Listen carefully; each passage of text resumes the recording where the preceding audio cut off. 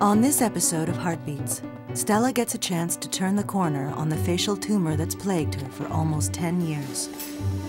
It's technically challenging surgery, and it's surgery that can make a difference in someone's life. And Bridget's news. She's just had a mastectomy and now returns to hospital for the pathology results. Life shouldn't be this hard when you're only 30. It's the last thing I would wish on anybody.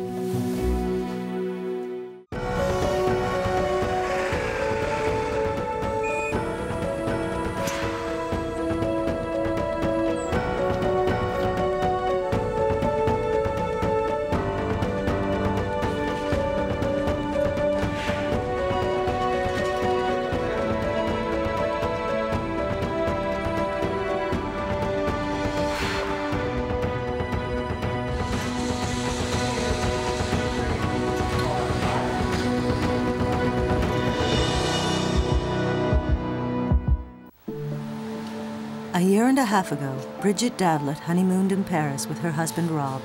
They looked forward to building a life together with hopes of starting a family. I'm taking vitamins. I'm also taking painkillers, and I'm taking Celexa, which is an antidepressant. But 6 months ago, everything turned horribly wrong. At the gym one day, Bridget discovered a lump in her breast that appeared to grow almost overnight. She was quickly diagnosed with a rare cancer known as locally advanced breast cancer. It's news few women at 30 years of age ever have to face. There are good days and there are bad days. I think it's a struggle from day to day. I've been lucky to have someone like Rob, my husband, who's been my strength and my pillar of support through all of this. Bridget's undergone chemotherapy first, then surgery to remove her right breast. Today, she and Rob are at the cancer clinic to learn of the pathology results from her mastectomy. What we're here today to talk about is how you knew something was wrong with your breast. Well, I was in the shower and I found a lump about the size of a kiwi.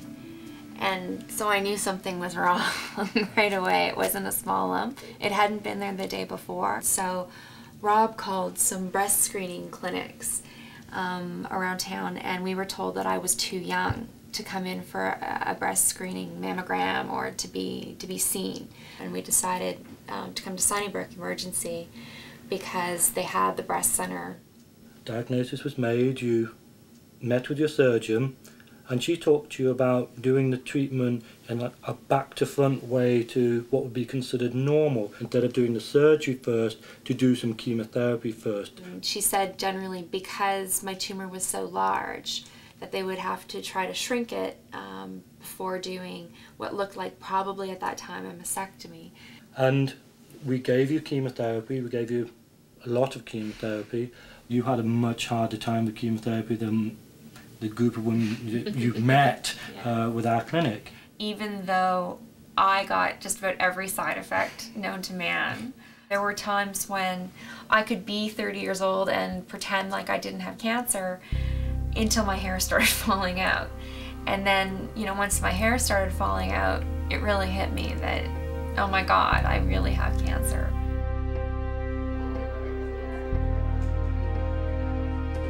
Stella is a single mom and a personal fitness trainer plagued by a rare though benign bone tumor growth in her cheek called fibrous dysplasia.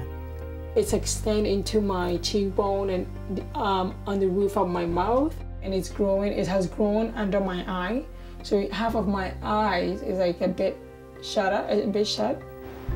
Stella's had 2 prior surgeries to shave the bone growth, but it grew back both times, threatening permanent disfigurement and pain. Now she's about to undergo extensive plastic surgery. First, the growth will be removed from her cheekbone, then a portion of bone from her hip will be used to rebuild her face. This is a rare disorder. In a clinic such as this, where we see craniofacial deformities from a variety of different causes, we probably wouldn't see more than half a dozen to a dozen patients with fibrous dysplasia, new diagnoses every year. When you wake up, the main thing for you to remember is you're going to have some stitches on the inside of your mouth, and you'll also have stitches on the inside of your eyelid. You won't really see those. You might see a couple coming out of the corner. You're really, really swollen. Okay. And you've got some numbness in your cheek now, but you'll be even number. Okay. This surgery is so extensive that Stella risks being left with lifelong vision impairment and facial numbness. Outcomes she has no choice but to risk. When we look at her CAT scan today, it shows this mass of abnormal bone that's cavitating and overgrowing all the way through the gums. A comparison of CAT scans only weeks apart shows that unanticipated rapid bone growth has dramatically pressured Stella's left eye. One of the major challenges is to remove this in such a way as without causing any injury either to the muscles or nerves that provide function to the eye. That monitor will show us, as we use this probe, it'll show us exactly where we are in the face. Dr. Antonishin needs to perform the near impossible, to conduct the entire surgery through small incisions under the eyelid and in the gum line. There's no other way to access the skull bone safely through a tangle of nerves and with the hope of minimal scarring. And I'll take the nerve. The other thing we're keeping an eye out for is there's a nerve here that provides sensation to the cheek and the upper lip and the side of the nose. And we know that she already has compression of that nerve because she had numbness before we started. We'll see whether or not we can find that nerve and decompress it a little bit. Whether she'll get a return of sensation is impossible to say. That, I think, is the nerve right there. Dr. Antonishin must now proceed more slowly. He's found a primary facial nerve, so any misstep now could cause Stella permanent facial paralysis. So we're going to change our tack. We've done everything we can safely do from one area. The tumor has been removed through the gum line, but the hardest part is yet to come. Dr. Antonishin and his team have to now move up through the eye socket. It's here where the most damage could occur. Well, today we're talking about what the pathologist found.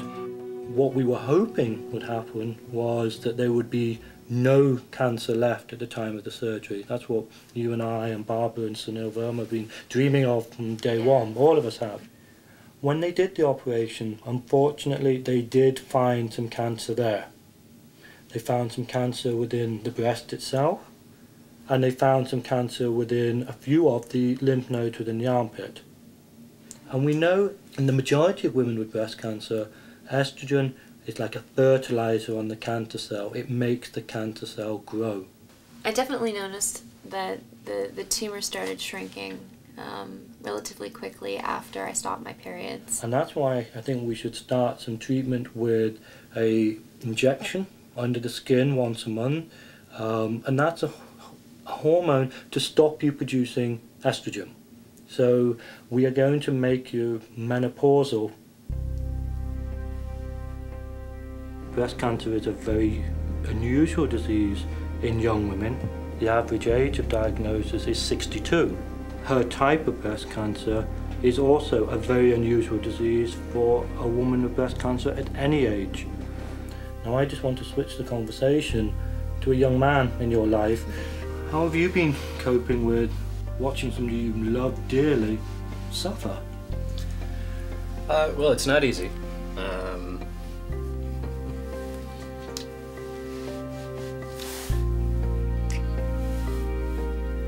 It's the last thing I would wish on anybody. Bridget's life is now focused on one thing: keeping the cancer at bay. In 1 week, she'll start the hormone shots aimed at shutting down the estrogen believed to be driving her cancer. And even my husband, God bless him, they want to be there for you, but they're not going through it. They don't know what it's like to wake up some days and think, oh my God, I'm gonna die. I'm 30 years old and I'm gonna die.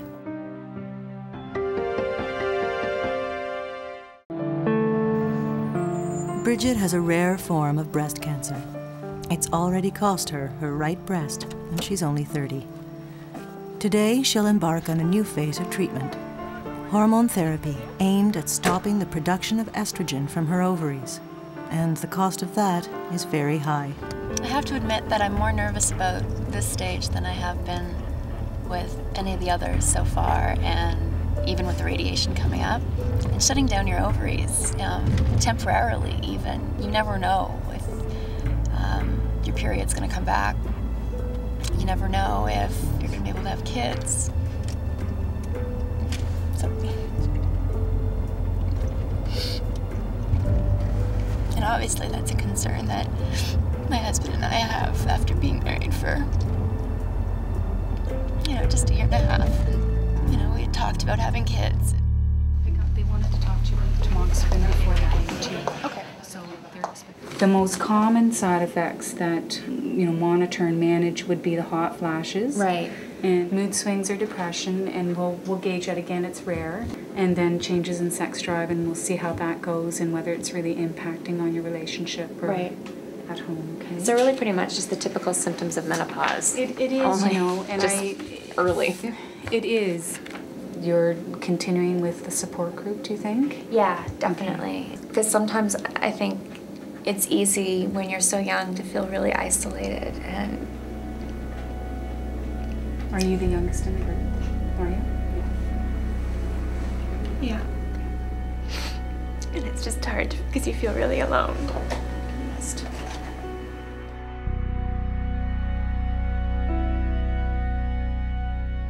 People always say that they cope with things on a day-by-day basis. Some days it's not even day by day, it's hour by hour or minute by minute. It's just getting so hard. You're almost done the active treatment piece, but it doesn't make it easy. It's just been so long, One day you're just, one day I'm just walking down the street and I have my life and I'm 30 and my biggest worry is like, which pub am I gonna go to after work tonight, and who am I gonna call to go out with, and, just like that, everything changes.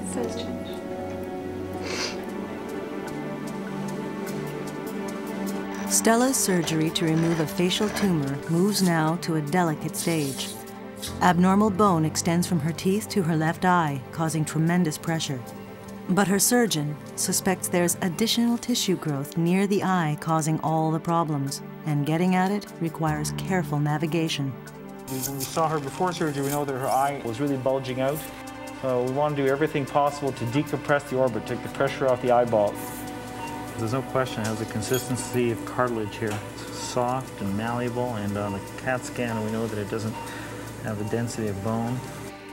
So most of the surgery that I do focuses on reconstruction of the face or skull after deformities that might be caused by trauma or removal of certain types of tumors or cancers or congenital deformities. So that's the growth that I think has caused all of the very recent increase in projection of her eye and that fullness that she felt, but it's not the bony tumor proper. Okay, so we're going to start taking the bone out now. In removing this bone, we want to get as much of the tumor as we possibly can, but we want to leave enough bone around her teeth so we don't injure that bone. Pair of forceps again. So if you look at her now, most of that tumor has been taken out, and now she's got a very flat cheek, too flat. I think facial width-wise she's okay, so we need to reconstruct that. The first phase of the surgery is over. Now begins the task of building a new cheekbone. Barb Fitzgerald, Bridget's nurse at the locally advanced breast cancer clinic, gives a final summary of the hormone Bridget's about to receive. What I'm going to do is just slowly inject into the area that's hopefully got some numbing. The worst of this is going to be my cold hands. Okay. I'll just draw the needle back a little bit, deposit the depot, and then take the needle out, and that's it. Okay. We're done. And then that will slowly dissolve over the 28 days, and then we'll do the same thing again. Okay. Okay? Hormone therapy is in essence supposed to starve my cancer from the estrogen. But in doing that, it also starves my body of estrogen, and I may never be able to have kids. There's just a little opening there. Okay, you see? Yeah. I'm going to put the Band-Aid there if you could leave it on for the next 24 hours. Spot. Bridget's estrogen is expected to stop for at least 1 year. Now, another phase of treatment, this time radiation, is soon to begin. Stella's surgery is nearly complete. Dr. Antonishin begins to shape a new cheekbone from Stella's hip. So we've taken a bone from her hip, We've divided it up into pieces. What we're going to try and do next is to have this in a position where we can fix the bone graft in the right location. And we want to maintain its position by putting little plates and screws in. So we need to protect the eye contents. We'll slide this up just like there, please. Hey, can I have a drill, please? So we're playing with this device now to get an idea of exactly what position we want before we fix it there. The one thing that's just a little worrisome is that that bone's abnormal bone, obviously. Whereas her bone graft that came from the hip is very solid. The bone that she has remaining in her face here is not. A lot of fiddling with this one piece because we want to get it as close to perfect as we possibly can. The rest of the reconstruction depends on it. So these little plates and screws are like a mechanical set. They make a lot of these procedures possible because we're going all this trouble of positioning these bony fragments. We want to make absolutely sure that where we position them, that they stay there until they're healed, until they fuse with bone. 4 again, please. We know she's going to have some double vision temporarily. We expect that, but we want to make sure that there's a smooth gliding surface for the muscle at the end of all this. That's good. Perfect. This is a part that's a little gross, but we need to make sure that the muscle works properly. So what I'm going to do is try and grab the muscle and make sure that that muscle moves freely. It's not catching in anything, and it does, so I know that she can't have double vision permanently. And if we come out, we're very happy that the base of the nose is symmetrical now, where it was really bloated before, that the cheek is symmetrical, and that the whole rim of the orbit is down at a normal level to let the eye fall to where it's supposed to be. So basically, we're finished.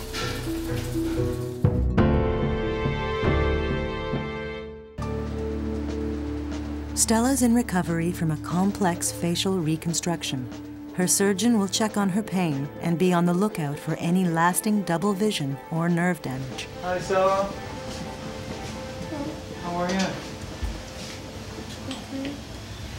Boy, I had a lot of medication. You had a lot of pain? You had a lot of pain? No? Not too bad? I just want to watch you, have you move your eye, okay? Just look right at my pen there. And I get you to look up. Look way down. Open your eyes up. Open your eyes as much as you can. Are you seeing double there when you look at my pen? No. There's an immediate satisfaction in seeing the result. Other than different disciplines in medicine, you may have to wait for quite a long time to see the result of any intervention. Whereas in plastic surgery, and especially with facial reconstructive surgery, I know whether I've done a good job or not at the end of the day. It looks really, really good. You're a little more swollen than average, but you're moving your mouth and moving your eye a lot better than average, which is a good thing. I'm glad it's over with and waiting for it to heal then. Bridget is about to begin her radiation for locally advanced breast cancer. By her side is a fellow cancer survivor and friend, Karen. The closer I get to the end of everyday treatment, the more excited I get to actually finishing having to come to the hospital day in, day out, day in, day out. It'll be 5 weeks, 25 sessions, 5 days a week, Monday to Friday. So basically what we're going to be doing today is just mapping out the area that Dr. Pino wants to treat. This planning session will involve tattooing marks on Bridget's chest that will be used to precisely mark the zone of radiation. How many tattoos are there? You're going to get 6 of them. 6? Yeah. Okay. They're very tiny. You may not even see them yourself. They look like a little freckle. Okay. Is this still okay in that position, or is it starting to get a little bit? Yeah. All right, like that? I just hope that it gets any sort of remaining cancer cells at the site. The chemo and the hormone therapy is supposed to do it sort of systemically, so if this works, then that's my greatest hope. That wasn't too bad. Yeah, it's not too bad. Always wanted tattoos, didn't you? Back quite sore there? A little sore, yeah. Hopefully my treatments will relatively coincide with my 2nd anniversary. 1 down. 25 more to go. Okay. It's been only 2 weeks since Stella's surgery, and already the difference is apparent. So, tell me how things are going. Well, the swelling have went down a lot, which is good, and I still feel numbness for like half of my nose here underneath the eye. I still feel a bit swollen in here. Yeah. The swelling is down substantially from last week. No sign of infection, there's no sign of problems with your vision, there's no double vision, none of those things that I'm concerned about. No. The numbness in your face is normal, and now I would expect the sensation gradually to come back.